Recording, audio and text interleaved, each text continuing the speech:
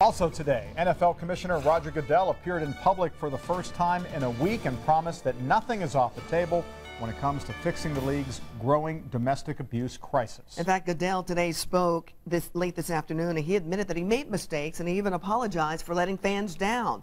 But he says he will not step down. I got it wrong on a number of levels, from the process that I led to the decision that I reached. But now I will get it right and do whatever is necessary to accomplish that. We strongly condemn and will punish behavior that is totally unacceptable.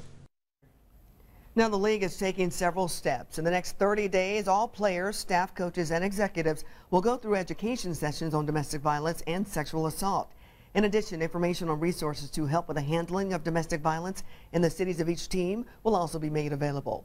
And the NFL will provide funding for some of those services, including the National Domestic Violence Hotline.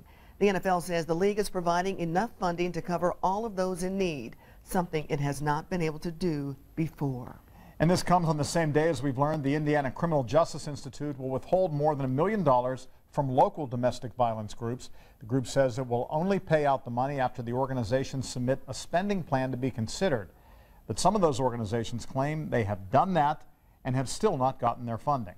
And for more than a decade, Eyewitness News has been shattering the silence on domestic violence.